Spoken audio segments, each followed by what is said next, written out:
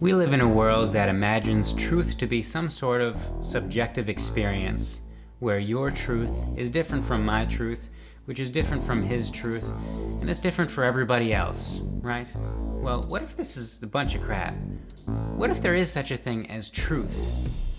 I'm talking about truth with a capital T, the truth that comes to us naturally. You see, truth is true, period, always. In time, out of time, on the side of time, truth is responsible for time. So if something changes in time, it is simply following the law of truth. Just as an apple can fall and we can measure its changing position in time because of the law of gravity, which is outside of time and fixed, so too do the things in our life unfold and act dynamically according to the fixed law of truth. Truth is true, and it is true for everyone. At every point in time, it doesn't change. If it changes, it's because that's the nature of truth, to change. It doesn't matter who is observing the truth. Truth is true, for you and for me, always. So, if your truth is different from my truth, then that is not the truth that combines you and me. Truth is responsible for you and for me. This is the truth that sets you free. This, yes, is truth with a capital T. So, when we start from this place, when we come from a place of mutual, unified truth with a capital T, we are coming from a profound place of agreement. Truth with a capital T, the truth that comes to us naturally. This is the truth that sets you free and lets you see and unites you and me. Truth with a capital T. This is the truth to the max degree. The truth will set you free and let you see and unite you and me. When we start from this place of truth with a capital T, which unites you and me, then we come from a place of profound agreement. No longer are we looking upon the world and interacting with the world from a place of, well, this guy's truth is different from my truth, and the best we can each do is just be happy some of the time. No, we're talking about truth with a capital T, the truth that comes naturally. It unites you and me, and it sets you free. So this is the truth that is, period. We don't need to make it true. We don't need to even know it is true. It's just true. And when we start from this place, then we're coming from a place of truth, and we come to see the truth in every one of our encounters. We see the truth in our encounter with somebody, this profound agreement that we are here together. Out of all the places that we can be, we are here together. And we could just not be, but we are, and we're here together. This is profound agreement. This is profound agreement in truth. With a capital T, the truth that comes to us naturally. This is the truth that sets you free and lets you see and unites you and me. Truth with a capital T. This is the truth to the max degree. The truth will set you free and let you see and unite you and me.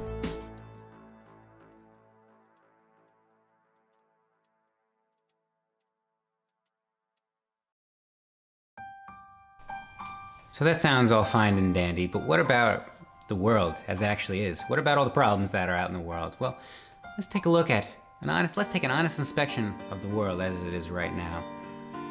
We collectively produce enough food to feed everyone in the world, and yet the restaurant produces so much food that it throws its leftovers into the trash can, while the family down the street is out hungry for the night, and the family across the world is starving to death. We have the resources to build structure, shelter, and provide clean water for everybody on this planet. And yet, how many people in this nation alone are out sleeping on the sidewalk? How many of these people are children? Homeless children. We have a climate that is changing so rapidly that infrastructure is crumbling, falling faster than we can build it. People are evacuating countries because they're no longer habitable. Sea levels are rising, making cities uninhabitable. And yet, we continue to debate what this thing is called in the first place, or what our exact involvement in it is. And we can go on, days and days about this, but I know that you know that we are fully capable of resolving all of these issues. This is why we're here, to be the solution to these great problems. Not just to continue talking about them and debating over them, but to actually resolve them. The only trick, the only thing we have to stay focused upon is the actual solution. Not the form of the solution, but the solution, the resolution, and not to get distracted by the conflict. The conflict is designed for us to get distracted and talk about the surface layer of the issue. But we don't need to do that. We can let that go, and we can focus in the resolution. And what would happen if we focused on the resolution? What would happen? What would we do? Well, have you ever really thought about this? Will we collectively, humanity as a whole, focused on the resolution? Maybe it would come. And we're not talking about just a resolution for a trivial problem. We're talking about resolution of problem. Universal flourishing, it's a cellular nourishing, where the whole is encouraged. It will embrace to grace you. It will embrace to grace you. Universal flourishing, it's a cellular nourishing, where the whole is encouraged. It will embrace to make one. Individual collectivization. Universal flourishing. Have you ever considered this? Maybe, but we collectively, the closest we've come to approaching this in a public conversation is maybe universal basic income. Which, what would that give us? More money and more problems? What about universal health care? Ah yes, we can all have coverage while we're all still sick. No, we want universal flourishing. We want to flourish. We don't just want health care. We want to flourish. We don't just want income. We want to flourish. So let's start from this point and hold this true within yourself, because this is you. Universal flourishing, it's a cellular nourishing, where the whole is encouraged. It will embrace to grace you. It will embrace to grace you. Universal flourishing, it's a cellular nourishing, where the whole is encouraged. It will embrace to make one. Individual collectivization. The universe begins with you, so it is your choice. What would you like to focus upon? Would you like to continue to build your individual life while the world is crumbling? Or would you like to be part of the global movement to collectively flourish, which, by the way, includes you? You are a part of the collective in flourishing, so when you contribute to collective flourishing, you're not missing out on anything. You're only sharing your flourishing with all the rest of the world, while you yourself flourish in unimaginable, unexpected ways. Meaning that this is in your power. The power is within you to bring about this global change. You've probably been conditioned into thinking that, well, you have some control over your thoughts and control over your words and your actions, and some control over your life, but not the world. That's beyond your power, right? Well, maybe. What if that were a misguided idea about the nature of who we are? See, we've been conditioned into thinking that our ideas of perfection, that my idea of perfection is fundamentally different from your idea of perfection, and so we're in conflict with one another in order to get our individual ideas of perfection manifest in the world. But that's a bunch of bunk. That's a bunch of crap. Our idea of perfection is shared. We received it from the same source. Any differences we may have are in the form of it, which ultimately, at the end of the day, don't really mean too much. The content of our perfect idea of life is exactly the same. The truth is that I cannot flourish unless you are flourishing.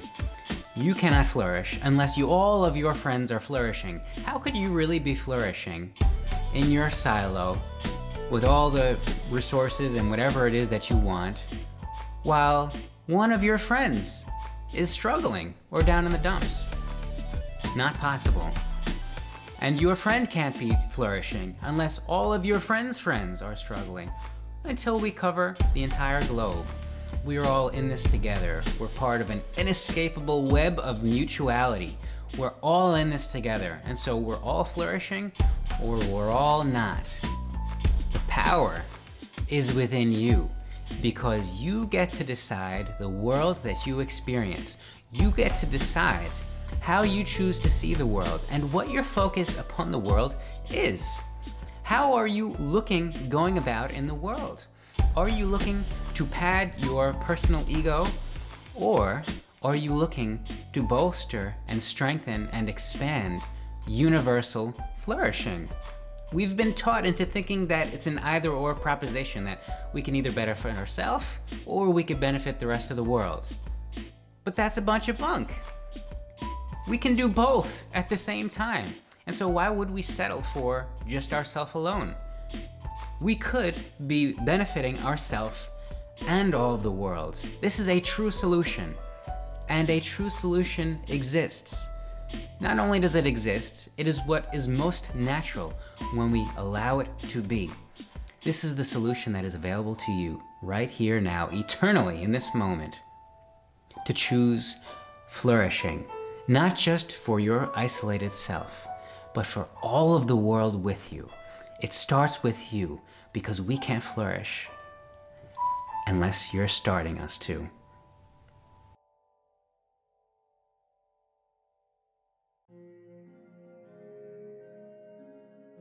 But don't you think that the power is up to you alone? You cannot be alone, and thank God that this is the case. You have all of humanity with you, supporting and holding this collective desire for universal flourishing. Universal flourishing begins with you, but there are many characters that follow the you, and they're with you in this endeavor, in this intention, in this collaboration. We are here to collectively flourish. There's no there's no sense in selling ourselves short of universal flourishing, because whatever we put our desire upon, whatever we put our intention upon, we will achieve. So let us achieve universal flourishing. You have many actors, many people to help you along the way. All of humanity which have come before us have given us their written records, their opinions, their struggles, what was worked, what hasn't worked, and they're supporting on going like this, clapping. And we have many people here which are now sharing this collective intention. For the first time ever, universal flourishing is becoming a collective intention. People are starting to tune in to the possibility that this thing can actually happen, that we can be a part of it, we can experience it. And so you have help. From all of humanity, you have help. Of course, you have help from many teachers. You have help from teachers that can tell you exactly what you need to hear today. You have help from teachers that can keep you on the right track, on the rails of this intention, keep you focused when you're tempted to fall off the tracks. You have teachers like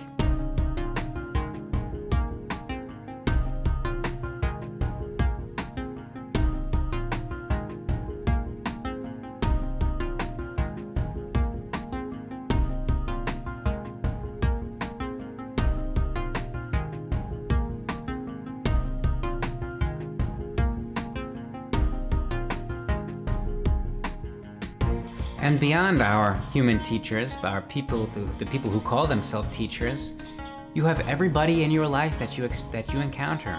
You see, when you shift your desire from an individual, ego-oriented goal to a collective, universal goal, you now are invoking the universal collective to help you out. Before, it was just you and your ego, and things were pretty difficult, right? Things were pretty challenging. And the victories were short-lived, and they were experienced only by you. But this is involving everybody in the planet. This is our collective goal, so you have the collective to help you along the way. Every encounter that you have when holding this is contributing to this goal, whether you see it immediately or not, whether the person knows it or not.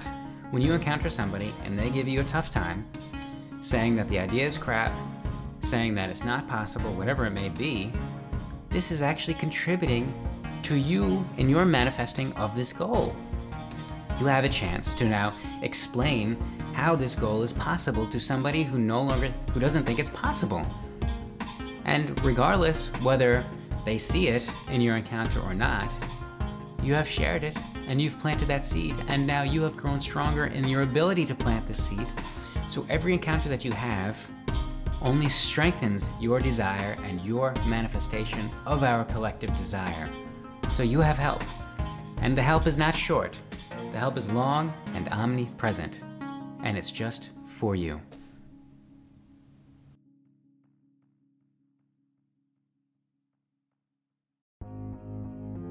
Oftentimes, oneness is framed as some sort of sacrifice, that in order for me to embrace our one self, I need to first give up myself. This is exactly wrong. You don't have a self until you've embraced our one collective self. How is this possible? Well, check it. This is how life is brewed. Sit quick and listen, dude. Joy, joy, it is untold when one is the number that's bold. You can become attuned to a spicy life and groove. Joy is all you know when one is the number you sow. And so we sow. Isn't it a riddle though? It seems low, but kiss it like a mistletoe. One is a profound revelation, a foundation, the means of creation. It's not an overstatement to make to say that we together create fate. Lately it seems that unfortunately we find it cool to be separating. But that's just a plaything. Let's return to the source of all things amazing. I'm talking about what you came here to face. The grace of our Creator is within your space. And they may say that you're just a piece, but really, they're close. You're just peace. Be who you are. Doing is not applicable. You can't undo you like laces on a shoe. Truth is true and truth is you. Listen to this list imbued with vision clues with which witnesses to choose to view you, for everywhere you look, you see you. And you can discount it now, but you will come back around, because even if lost, your destiny is found. This is how life is brewed. Sit quick and listen, dude. The joy, joy is untold when one is the number that's bold. You can become attuned to a spicy life and groove. Joy is all you know when one is the number you sow. So, how do we do it? What do we say? What do we think? First of all, who is it that's thinking? Do you really think you are your thoughts? Or are your thoughts being given to you? You can think whatever you want, but inspiration comes of its own accord, and inspiration is our invocation, and it's okay to delay. But why wait to embrace the inevitable inheritance of our race? Don't you remember you've always been? If not, you'll soon begin, because this eternal thing that we call life is the one thing that has but one side. One mind is where thought resides. One kind is our human tribe. If you assume you'll die, you're not alive. The solution is simple, immediate, and free. It's between the betweenness, between you and me. It's a belief that believing proceeds into being, and seeing is an internal reflection of meaning. There's a reason for your breathing, and it's not just to kick dust up. You're the only one of us, 'cause we are one, bruh. This is how life is brewed. Sit quick and listen, dude. The joy, joy, it is untold when one is the number that's bold. You can become attuned to a spicy life and groove. Joy is all you know when one is the number you sow. This is how life is brewed. Sit quick and listen, dude. Joy, joy, it is untold when one is the number that's bold. You can become attuned to a spicy life and groove. Joy is all we know when one is the number we sow.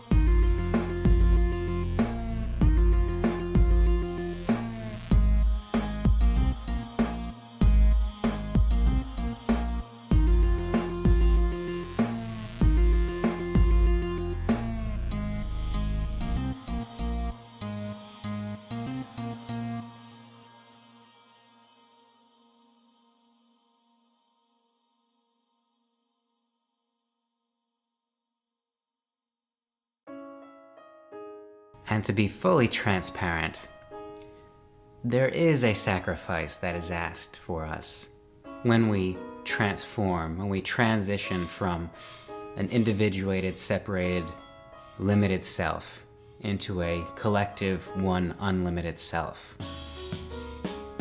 But the sacrifice is often misinterpreted, it's often misunderstood. The sacrifice is of sacrifice itself. We are sacrificing a limited idea of ourself. That's what we're called to give up. We are called to surrender these ideas about ourself. But what are these ideas about ourself? Any belief we have of a separated self that is separated from the world and from everyone else is ultimately an illusory self. It's an imagined self. We will all come to know this for a fact. And we can all know this right now. We can start to feel into this and accept this for ourselves right now. And in order to do this, we are called to relinquish these ideas we have about ourselves that we may hold so dearly. Our beliefs, our thoughts about ourselves and the world, they are our thought children. Just as a mother feels for her child that sort of instinctual protection and attachment, this is the attachment we feel for our own thoughts and our own beliefs, how we think about ourselves and this world. But what if it's all wrong? What if we're completely misguided in our understanding of ourselves? What if we're selling ourselves short? These are the questions that we can begin to ask ourselves, because the sacrifice we are making of this limited self is truly the sacrifice of nothing. It's sacrificing nothingness. It's an idea that doesn't exist. So it's not actually something to give up. It's giving up the notion of giving up. It's the final sacrifice. But it still seems like a sacrifice when we're bought into these ideas about ourselves and this world. But we can do this because we know that this world is far greater than we've ever considered before. And right now, we're starting to feel into this and know it experientially.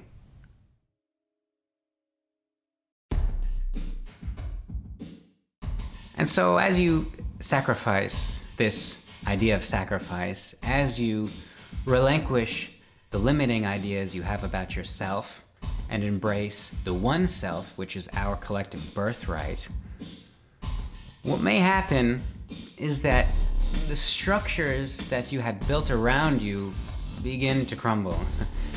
All of these illusory structures start to fall down, because that is their natural state.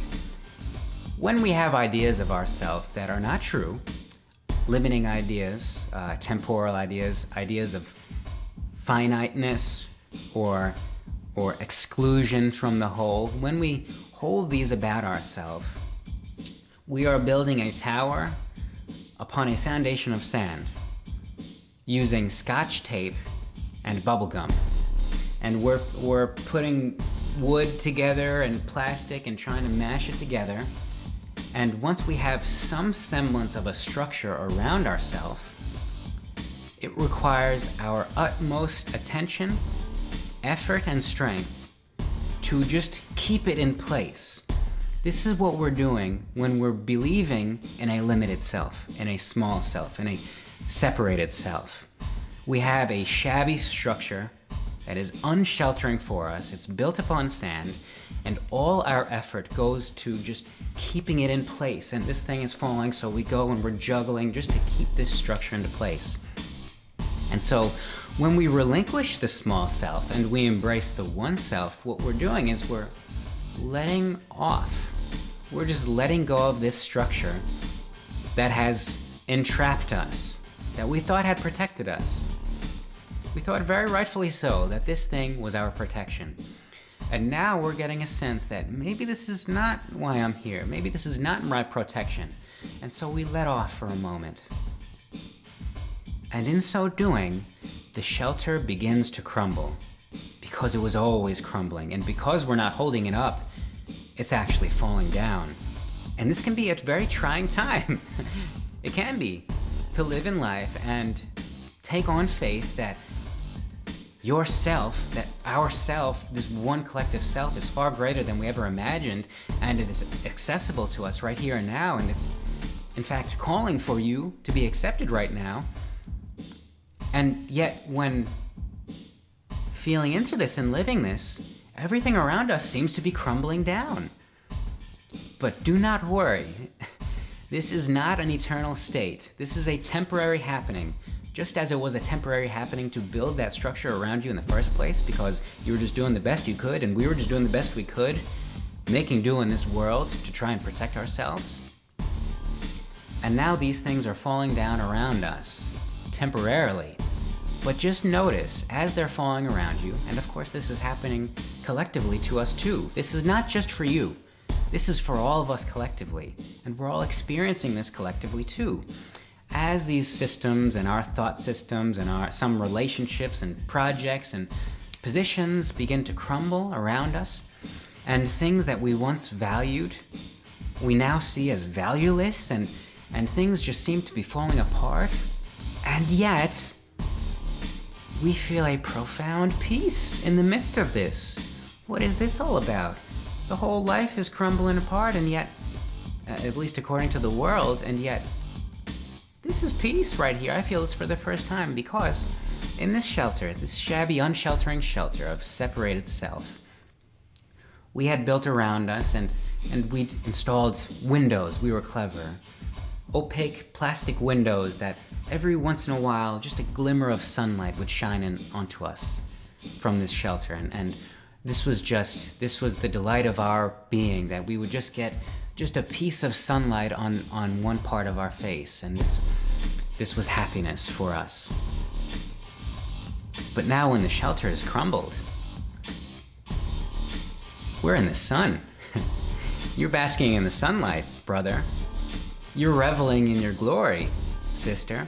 All of this, now this is natural, and the sun is holding on us now, and this just feels right, and I'm no longer efforting all the time, and this is beautiful, and I'm safe, and I'm protected, and this is far more glorious than I ever thought life could be in that box. So just remember that when things are falling apart all around you, and you've embraced your one self, that's a temporary happening. The peace that you feel is eternal and timeless. And so as the structure around you crumbles and you walk into this new world, even though you have an ID card in your pocket with a name and birth date, and you have a set of photographs showing all of the things you've done, and you have a history that people can relate to you, you feel new. You feel like, yes, I remember all of these things. Yes, I do remember being a part, and yet I'm someone new now. There's a newness that has emerged. Sort of like a rebirth. And in fact, this is a rebirth. This is a spiritual rebirth. And when there is any birth, when anybody is born, when any creature is born in this world, we are presented with new and perhaps unexpected rhythms of life. In this spiritual rebirth, we are like an infant in the world, and we were all comfortable in the womb for so long. For our entire memory of existence, we were comfortable and warm, and we didn't have to do a thing. And now we're out in the world and we can see. And it's difficult because now there are new rhythms to this life of which I'm not yet accustomed. There are new rhythms in this life that you may not be familiar with, you may not have been expecting. As we embrace this one collective self, and as some of the systems and structures and thought paradigms that we have held begin to fade as the newness of oneness presents itself, we may be presented with unexpected rhythms of this newness. It may be something that wasn't expected. Things may be coming in your life that were not anticipated. You may not have been considering any changes in your life at all, and yet everything has changed. Even if nothing has changed circumstantially, everything internally has changed with you. And so being out in this world, what had once seemed important may no longer be important. And what was never even considered may now be the one value. And all of this may bring unexpected sways and ebbs and flows and circuitry in this life. And it may not have been anticipated. It may not have been forecasted, and yet it's here. And we will all come to know how to navigate in these new rhythms, because these rhythms are eternal rhythms. These rhythms are not just another illusory made-up part of life. These are the rhythms of life itself.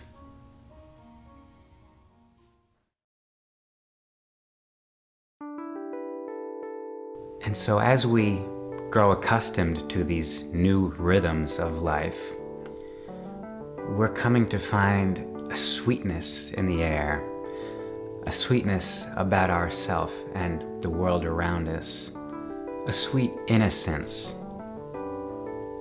We are coming to embrace this innocence, and you can embrace this innocence. Now, the world of separation, that thought paradigm, the belief that we're inherently separate, that has conditioned us into believing that innocence is childish. At a certain point, we lose our innocence and we become adults. And even innocence is not even desired at a certain point. But what we are now coming in to embrace is the understanding that innocence is strength.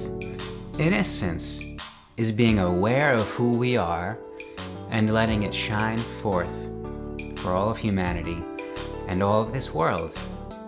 There is nothing you have to hide. In truth, there is nothing you can hide. All of your thoughts are visible to God, not in some creepy big brother sense, but in the loving God sense, that God knows who you are. God knows how you feel and what you're thinking. And so you don't need to hide this. We've been so conditioned into thinking that we have to hide who we are in order to protect ourselves. But the truth is that if we hide who we are, we never find who we are. In order for you to be fully you, you have to be willing to be fully you. You are called to put yourself on public display. Your innocence is your strength. And as we all collectively step into this, into the fullness of this, we step into the innocence of perfection, that we are who we are, we're not hiding anything, and this experience is rich because you are perfect, as are we all, as is this world. And when you embody and exude this innocence, you are encouraging and fostering within everyone else in your path to do exactly the same.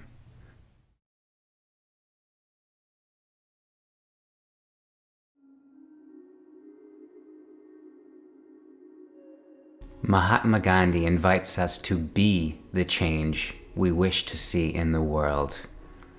This is not just for your sake alone. This is for all of our sakes. This is for Christ's sake. When you embody the change that you wish to see in the world, you are performing a grand experiment. You're demonstrating publicly what it means to be what you're called to be. you're giving permission to others to do likewise. When you are being the change you wish to see, you are showing everybody the value of this change. You see, your desire, your calling to be all that you're called to be, didn't just come from something you made up in your head. You didn't just make it up. You didn't just stumble upon it. This was given you. Think of how strong a cellular calling is. Think of how strong a heart's desire is, what you're called to do, even if you can't put a particular form to it. If you're just called to be happy and radiate joy, if you're called to be gracious and appreciative and love all that comes your way, where do you think this comes from? Where do you think this comes from, as my ears are ringing, underscoring the efficacy of this, the importance of this? Your desire didn't come up from a system of brain firings. Your desire is a profound gift that is given to you from above and all around and within. This is what you're called to express in the world. And so in order for you to know your full self, in order for me to know my full self, in order for our neighbor over down the street to know his or her full self, and in order for us to collectively know our full self, you are called to be the change you wish to see in the world. You need not analyze it. You need not have to figure it out or plan it out, map it out on a 10-year plan. What are you called to do right here and now today? Who are you called to be? How are you called to be? This is not for you alone, but for all of the world with you to enjoy the fruits of the seeds that you are planting. You are the change that you wish to see in the world. We no longer have to separate the two. When you're called to do something in the world in order to bring about a change, this change is you. This is who you are. And so nobody can take this from you. It can't be removed from you. It is a natural part of your life experience. And so you can be the change that you wish to see in the world. And you will see it in the world, because this is why you have it in the first place. You can believe in whatever you want to believe. And yet, how did you come to this belief in the first place? How was belief given to you in the first place? This is a grand experience. We have a grand, full creator of who we are. And this infinite intelligence is directing you and guiding you every step along the way.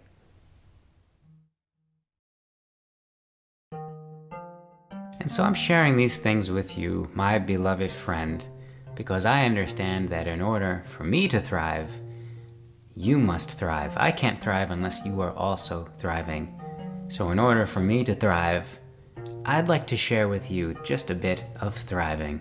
How can I thrive in life without you grooving too? How can you do to make your dreams come true without me cheering your team? How can I thrive in life without you grooving too? How can you do to make your dreams come true without me cheering your team? Martin Luther King Jr. said that I cannot be what I ought to be unless you are what you ought to be. And you cannot be what you ought to be unless I am what I ought to be. We are in an inescapable network of mutuality, meaning I cannot thrive unless you are thriving, and vice versa. And so this may not make any sense according to the world of things and separation. When I have an orange and I give you the orange, then I lose the orange. But this is in complete accordance with the realm of ideas. When I have an idea and I share the idea with you, then I still hold the entire idea, and yet now you have it too. And furthermore, if you embrace this idea, then the idea may grow in my own mind. Somehow I'm even more convicted in this idea by sharing it. So sharing ideas increases the idea. This is the domain of truth. Anything true increases when shared, not diminish, increase. This is how love behaves. When I have love and I share love, then we both experience an increase in love. This is how joy behaves. This is how the experience of truth behaves. And this is how thriving behaves. So what comes first? Having thriving or giving thriving? Both, exactly. The intention of sharing thriving is what brings it forth to the both of us. So here is a bit of thriving for you and for me. How can I thrive in life without you proving to? How can you do to make your dreams come true without me cheering your team? How can I thrive in life without you proving to? How can you do to make your dreams come true without me cheering your team? How can I thrive in life without you proving to? How can you do to make your dreams come true without me cheering your team? How can I thrive in life without you proving to? How can you do to make your dreams come true without me cheering your team?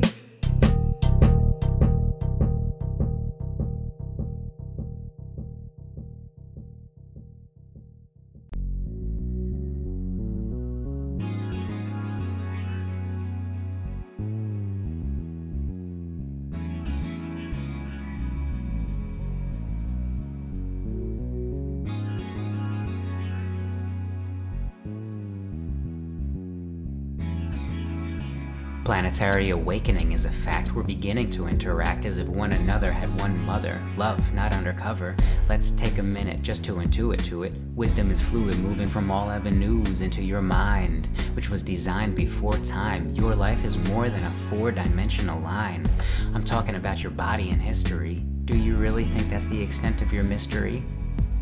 Maybe we need an intervention to transcend the first 4 dimensions and 5 senses. Let's get a sense of the immenseness, all the events that we've just missed. Of course, this is just a short list. More important is the path we forge with. Your drift is a tour de gorgeous that no contortionist can twist out of alignment. It is divine assignment to identify with more than just an island. When you shed your physicality, then you'll get that death is illusory. Then you'll see the ego was merely a dream, and all perceived enemies were really on your team. This is humanity's creed. Oneness comes with but one belief. It's one belief away, or belief in one today. Once again, one, I'll say. Wonder is discovered in the other, and coming to find that there is none, my brother. Envision above, unconditional love. Intermission is a gift, so give it a nudge. Inhibit the grudge, and you'll muster strength to loosen its illusory luster. Truth comes as a cluster. When you pursue with trust, it must occur. Right always are you the customer. I must infer with you, him, us, and her, that we're in it together for better, combining the things that we do like some letters to formulate words into flesh without fetters. Trendsetters. Humans with feathers, wings spread wide as we glide, rise up to heaven. Wise ones use meditation as leaven. In case you cannot believe what you don't, remember that you can, you just won't. Given enough time and you will, for truth stands, open-handed and still, waiting for us to decide or for our soul to spill. The choice is ours, in hand is quill. What will you write in this life? What news do you invite? How do you handle our strife? Are you just you, or are you universal? It's but a simple reversal of thought. To begin where we ought to be, we need not leave before we be, for only thereafter can we believe. Belief is a choice that stems from perspective. Perspective, a belief stemming from choice. Choice, a perspective stemming from belief. These three are up to you and determine what you see. They determine if there is a you separate from me, or if you are really me. Capisci? That means, do you understand? I know you do, because I am you.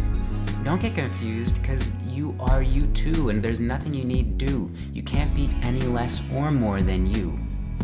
Think of what you is, and think of who you are. You are what I am. You are what I am.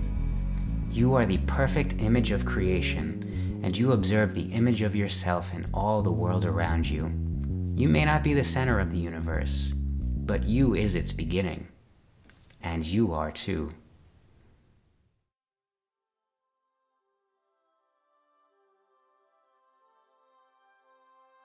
The Master Jesus told us to be alert and be prepared, for the kingdom comes like a thief in the night.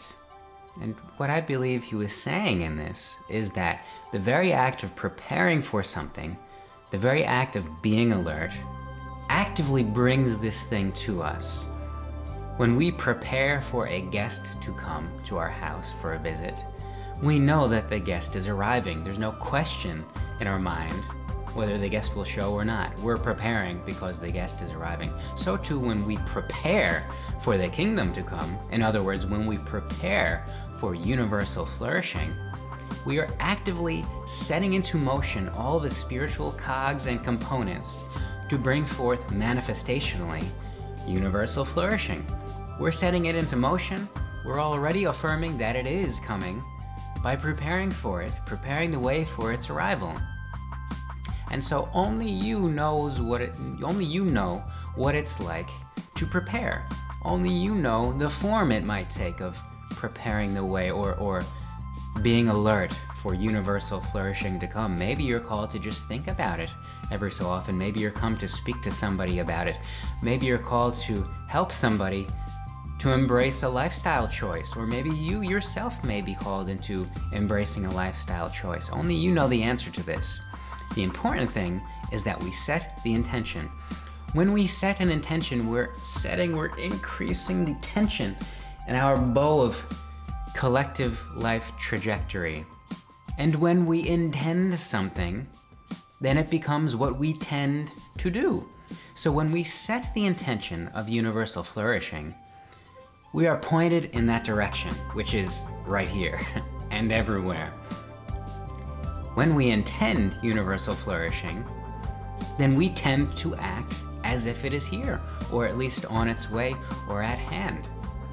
And so you right now, in your preparedness, in your willingness to embrace universal flourishing, are playing a critical role in its coming forth. Act as if it's on the way.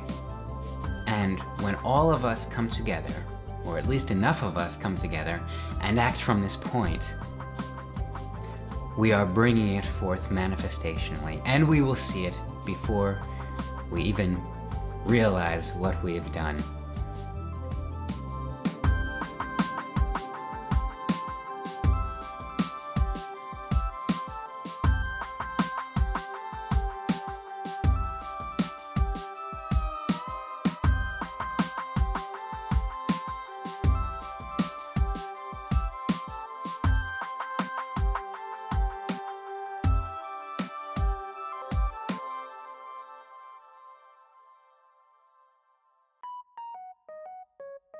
So your unique calling, your unique expression, the way you express yourself in words or symbols or forms, your unique image, your unique path, all of these are your authenticity.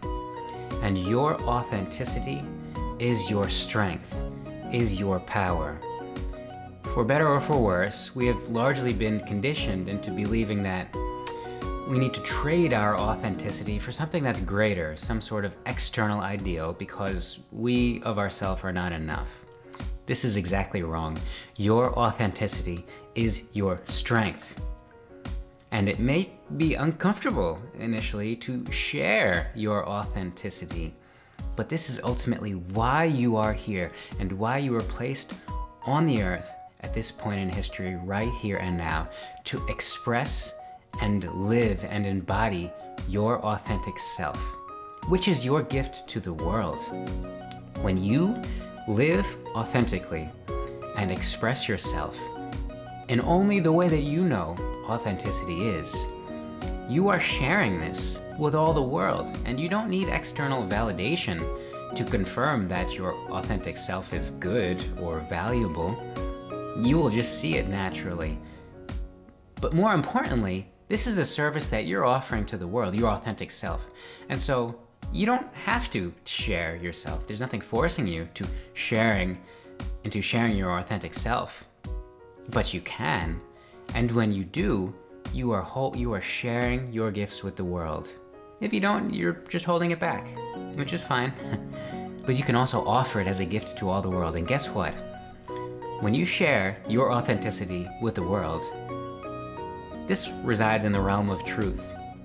All of the world shares authenticity with you. So the more you express, until ultimately you just express your full authentic self all the time in this world as a gift for all of the world becomes a gift for you.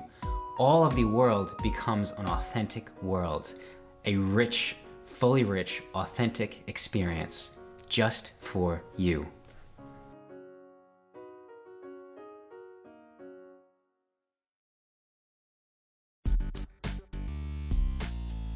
As we authentically express ourselves in this life, it seems almost inevitable that we encounter some form of disagreement, which leads into this temptation or seduction of conflict. The most important thing for us to hold is this value of oneness. Oneness is a core value. It is the core value. Many organizations have the 10 core values, and they differ from the other organizations' 10 core values. Somebody may hold a list of beliefs which may differ from somebody else's list of beliefs. But we all share, all organizations, all people share the one core value, which is oneness. That we are all part of the same one thing. That we share one reality. That we are all one. That God is. That we are here together. All of these are saying the same thing. Oneness is. And nothing is more important than oneness. No surface level disagreement is more important than oneness. Oneness is our core value. Notice what this means in terms of what it's not. The core value is not being right or looking good or any other sort of trivial thing. Oneness is our core value.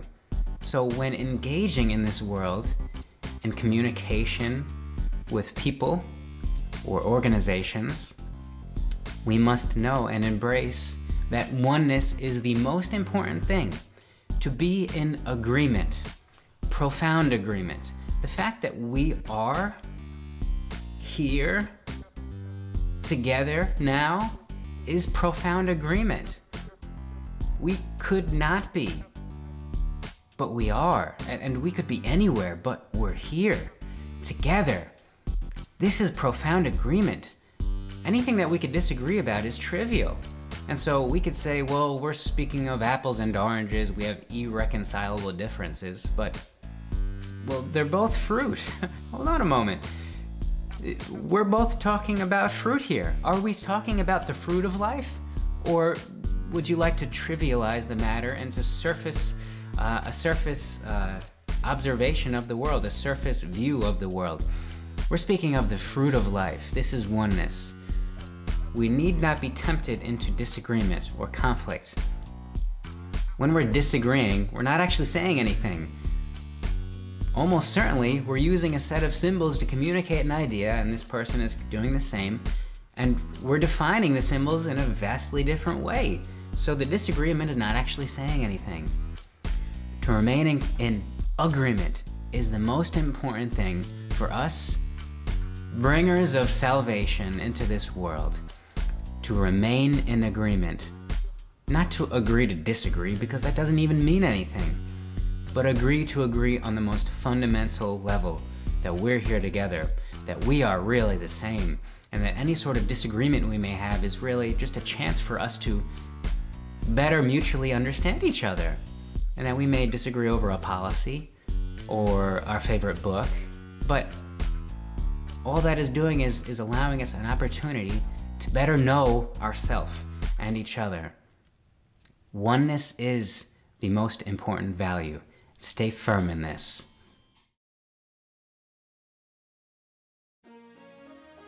All of this is to say that within you is the power of one, which is the power of all of this. All of this is one with itself, with all of us, with you. All of this physical world, all of our mental world, and our spiritual world is one with you. All of it is contained within you. You are a blueprint for this one, this collective one. You have all the information to know all of the universe. It's within you. You can look for science to verify this fact, this holographic nature of this universe, that you are actually a blueprint for the whole. And so we've been trained into thinking that, well, we just approach infinity, that just 999 to the 999 power, and you keep getting larger and larger in quantity, that's more complete. But really, the truth is that whenever we add more than one, when we add the concept of more than into our vocabulary and into our experience, then we also introduce simultaneously the concept of less than. We can't have more if we also are not introducing less. They're the same concept. It's something that is neither one. It is not one. More or less than one is not one. So there's the understanding of one, which is oneness. And then there's a belief in something else. Believing that there's something else and acting as if it's true, and seeing value in something other than one. And so we can act from a place of superiority and believe that we are superior over others, of other people or things in our life, or creatures. But we can't hold that without also bringing in the feeling of inferior to other things. It is impossible to be superior to everything in this life. Because when we are superior to something, we are automatically inferior to something else. And so it may seem like a sacrifice to give up our superiority over some things, but really it's a false superiority. When we give up the idea of superiority, we also give up the idea of inferiority, and what we're left with is one. No more, no less. In its great, profound, full extravagance is you, the one, to bring forth oneness in all of this world. You are invited, you are called, and we all thank you. I thank you for being the one.